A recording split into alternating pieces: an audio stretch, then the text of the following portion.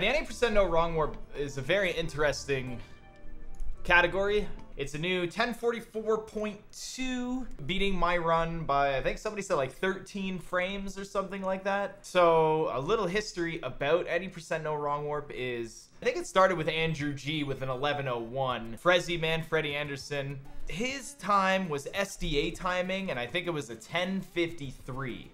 SDA timing, which is Speed Demo's archive timing, was when you gain control of the character.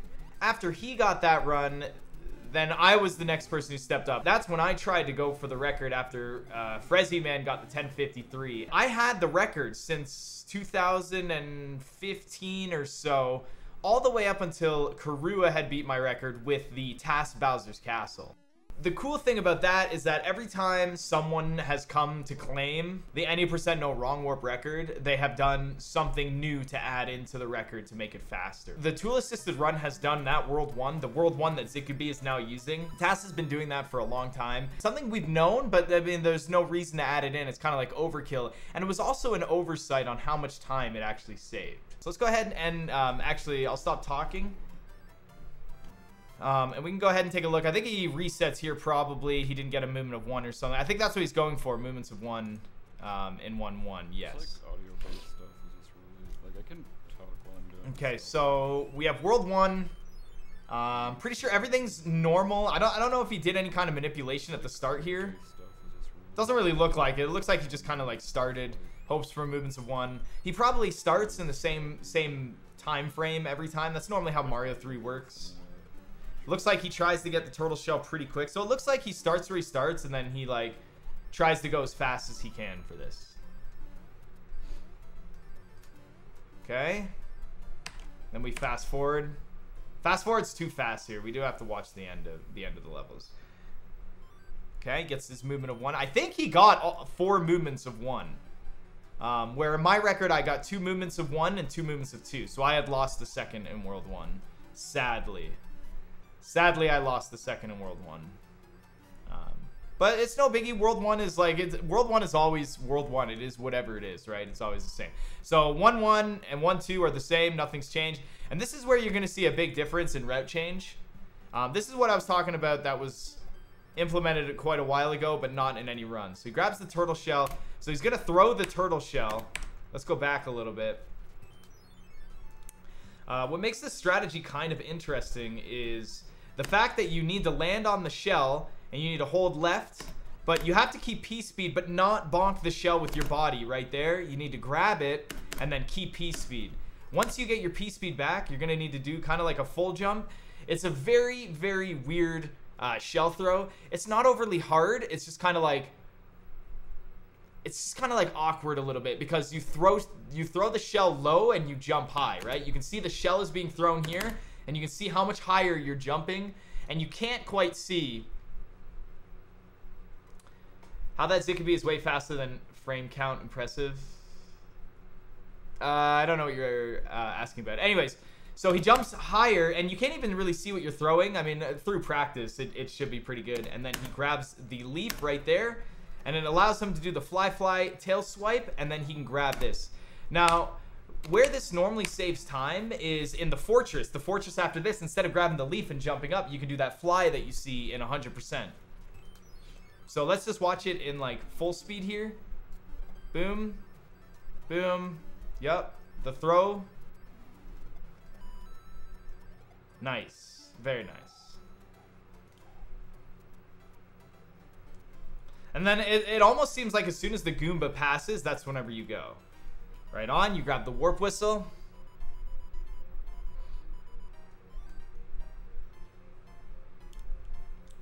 Right before the cloud is the toss.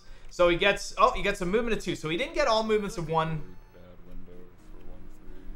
Very, very close. I think he just said something about a very bad window in 1-3.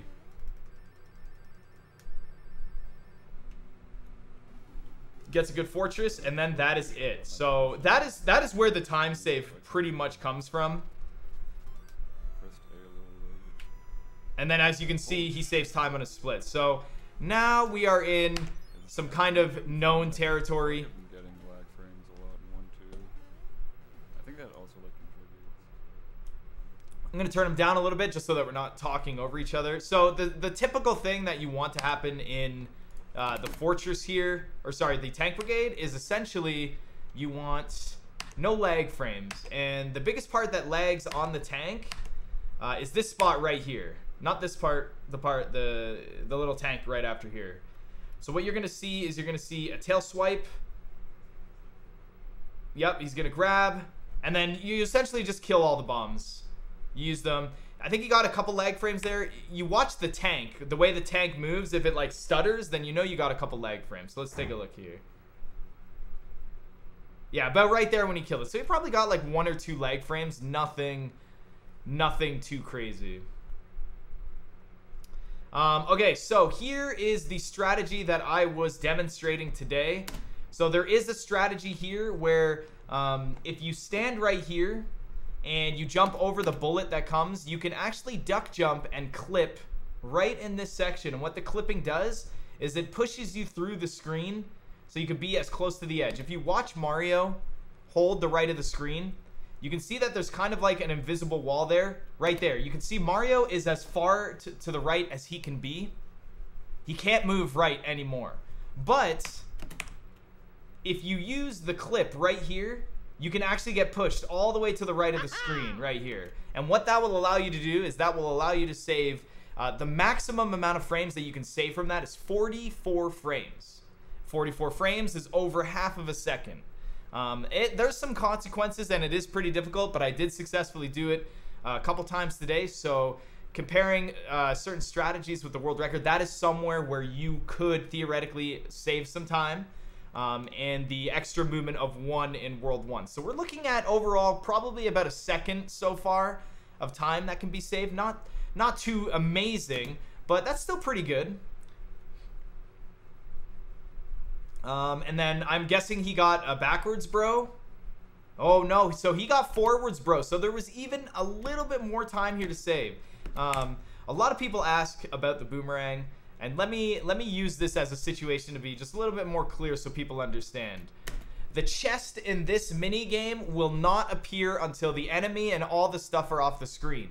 That includes the boomerang. So a good example of that is that when he throws the boomerang, you don't have to kill the Hammer brother for like another second or two if you didn't want to, because it doesn't matter. Like if you kill him right now, you still have to wait for the boomerang to go off the screen before the chest appears. So like you could probably have killed the enemy like a little bit of ways after that. Like if you wanted to kill the enemy right now, you could kill him right now. It wouldn't make any difference.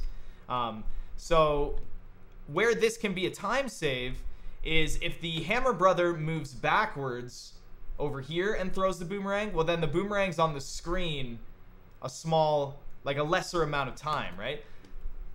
So yeah, so he moved forward, the boomerang made it all the way over here. And then it's got to go all the way back. If the boomerang bro was over here, the boomerang would probably only go about right there and then back. And that's where you'd save time. It's about 0.3, but there's like 5 different patterns. He can move backwards and like delay when he throws the boomerang. And then that won't be much faster than him moving forward and throwing the boomerang. So you kind of take what you can take. You gotta take what you get, I guess. There's not a whole lot you can do, but that is another little time save right there. So we have tank clip, boomerang bro moving backwards, and 1 extra movement of 1. All movements of 1 in World 1 I'm not particularly interested in. As long as I get at least 2 movements of 1, then I'm like, okay, I guess. So now he's gonna implement his own version of grabbing this power-up, which is pretty cool. I was trying it today. You get P speed, and then you can fly duck into the power-up, and it kind of eliminates having to do that stressful duck jump.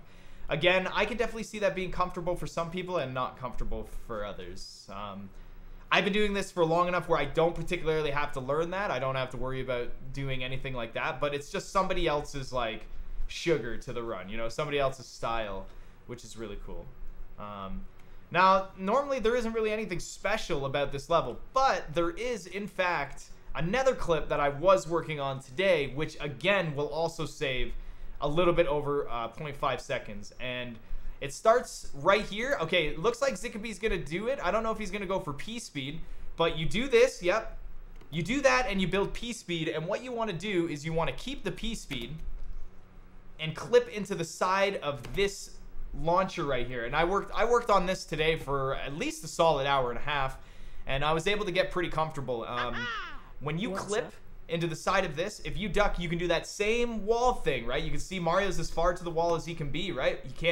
He was unable to move any further, but you use the wall, the clipping, to push you through as close as you can, and that will save you another little bit of time. So yeah, theoretically, technically, we're almost at 2 extra seconds of time save if you maximize all time save, which is pretty cool. Not likely. The odds of me getting both tank clips in one run, it will happen, but it's not going to be like a thing that happens all the time. But I don't know. I've only ever tried to work on them today, and I've never even tried to get P-Speed in the tank before in my life. So, you know, I don't know. I don't know what I'm capable of with that. Okay, no bonks on the overworld map. He got no hands. He's happy with his world ones, so he's obviously excited. My record was a 10:44.4, so he's on the line of world record pace right here. So, and I think he messed up in Bowser's Castle. So far it's looking pretty good. If you can figure out a way to get P-Speed in this level and clip at the end, then oh my gosh, like, you deserve a medal. Because I don't think it's possible. Intentional bonk? I didn't see him do a bonk anywhere. He might have, but I've been a little more focused on the history and strategies, kind of the breakdown of the run and what we're looking to see in the future. Yeah.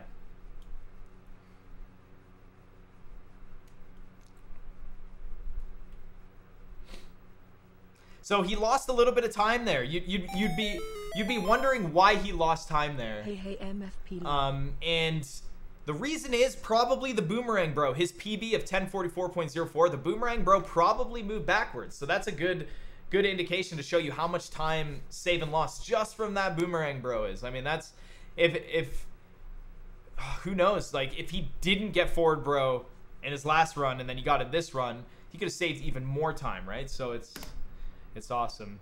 Odds are we're going to see very, very normal strategies for 8-1 and 8-2. We're going to see the normal strategy here. The shot there.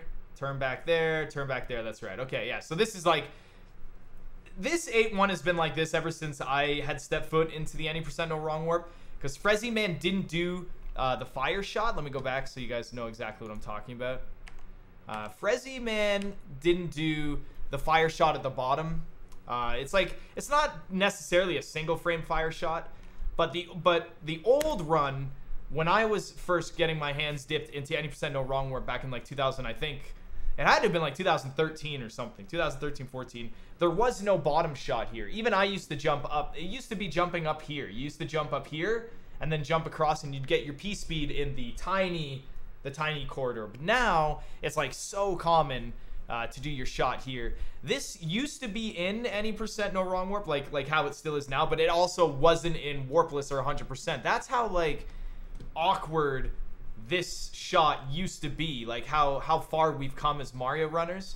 Like, we used to do this in any percent no wrong warp, but we'd never do it in warpless and 100%. And now everyone does this. Like, every runner except for beginner runners do this shot now, and it's crazy that they do it.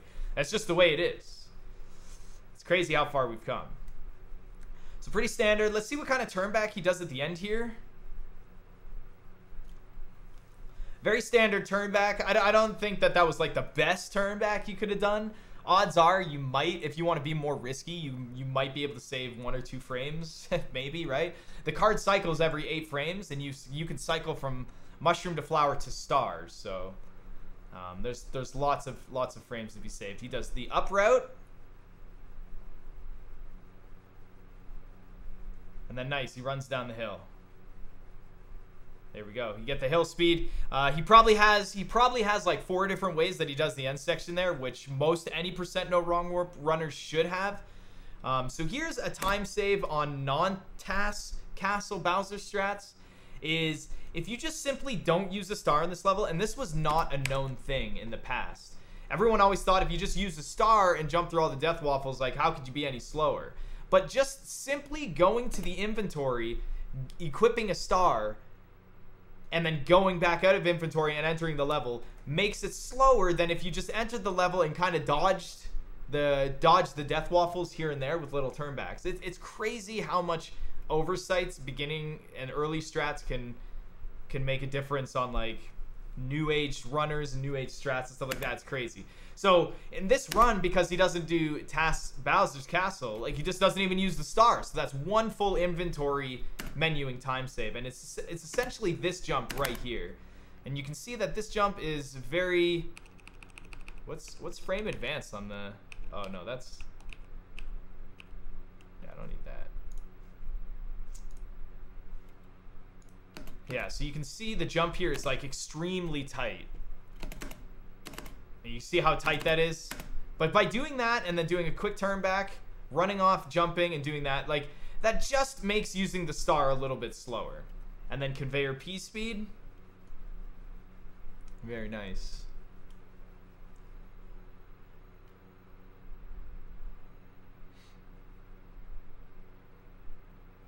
Yeah, this isn't YouTube.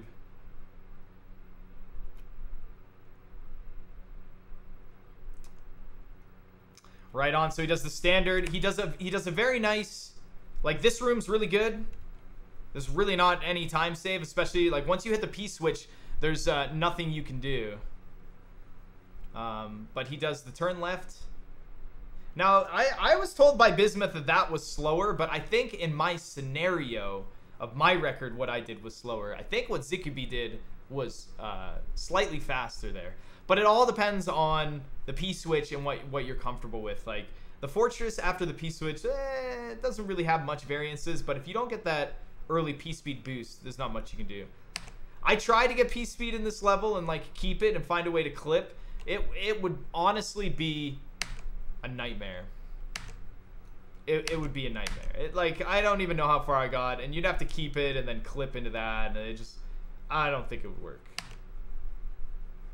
So one crucial thing missed in this run is not doing Bowser's Castle, and that is something where he definitely could have benefit from this run. This run can still be beaten by a couple seconds because Bowser's Castle clip basement strat was not used. Now he gets the... He said he got very consistent with the elevator clip. There was something he said he was doing, like certain...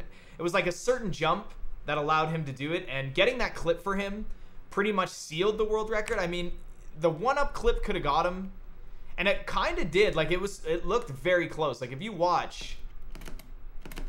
Look at that. You can see... that's hard for you guys to see, but Mario is just not on the ledge there, but he does get on, and he makes it. So that was really good.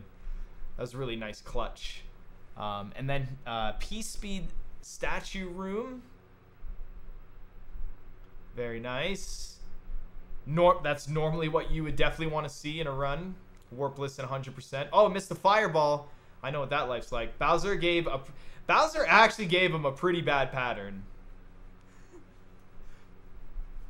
So he definitely could have, like, I think we could have seen probably a 1043, maybe if the Boomerang Bro moved backwards, and I don't know, really. Because he didn't make many mistakes in the actual run. But yeah, so we got a 1044.19, so it's essentially a 1044.2, whereas the world record previous was a 1044.4, and that's what I have right now. And that is what I have to beat. But I'm still probably going to do Bowser's Castle. So as long as I implement the World 1 strategies, which luckily I already know how to do them. I've already learned them. And maybe, hopefully I get Tank 2 clip, because Tank 2 clip has no punishment. I practiced that one a lot today, and there was definitely no punishment for Tank 2 clips. Thank goodness. I made a mistake in 8-2 in my record, a slight slip up, but I was able to keep P speed. Like, we're talking like maybe 10 frames lost or some crap, something silly. something really silly in A2. And I need to update my World 1. I also got 2 movements of 1 and 2 movements of 2, which is very nice. So there is a little bit of time save there. And then I'm going to try and do the tank eclipse. Most likely in the Navy. I'm probably going to do Navy before I'll do 8-1. Navy seems like 8 tank 1 is easier to get in the clip, but harder to execute after the clip. And 8 Navy is harder to get the clip, but easier to execute after the clip. So, yeah, it's crazy. It's crazy. But we timed it today, and if I can get a good pattern compared to my run, there could almost be a second time save in the tank just for me, just with the clip. I have to get backwards boomerang, bro. Czikubi with his little dolls or whatever. All right, so his waifu. I am really happy that somebody had broken it. I'm really happy that it was done without Bowser's Castle. It excites me to come back and like try again. I normally like to leave my records until somebody beats them and then I come back. So I'm very excited to actually come back, and it kind of puts me into like gear. It pushes me to like grind and do more and push myself further. I mean, that's what I did with Karua all the time, right? Like if Karua didn't keep beating my records, I probably would have maybe got like a little lazy with it, maybe not have grind it down as much. But like when somebody works hard and somebody comes and beats your hard work, you don't want the hard work to go to waste by letting it just get toppled, right? So you just like that's what you do in life. Like you just keep grinding and going and going. So that's what I'm going to be doing, and we've put some practice in. But what I think I'm going to do is I think I'm going to do some runs. I'm going to do some runs to try and add in. Oh, look at my sum of best segments too, guys. Ooh, 1040.